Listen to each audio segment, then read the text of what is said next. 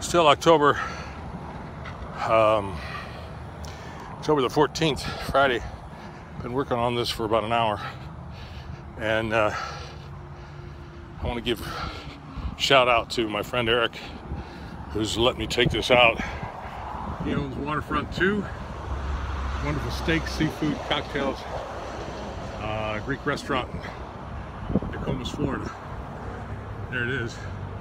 It's gorgeous. It's between Nokomis and Osprey, but I think of it more as Nokomis. But you can see that it's a good thing that I pulled this out, because I do have it completely disconnected now, and you can see how the pipes, PVC pipes and looks like electric wires have been running past here. That might be root though.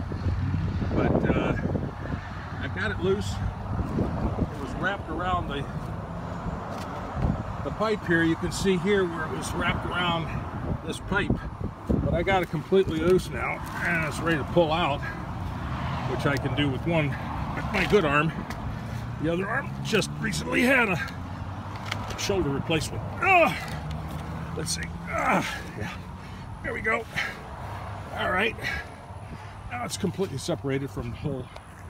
And you can see how important it was to take this out so that I could have a, so that I could have a cut on my leg. I did cut the PVC.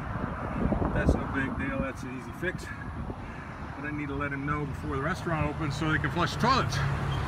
So now I got this guy out, big boy. Take it home, clean it up a little bit, turn it into a bonsai.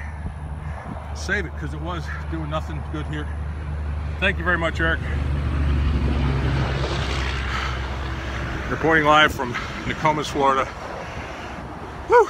70-year-old guy doing this stuff. Maybe I should start going to show hen stuff. Little tiny bonsai, but no, not yet.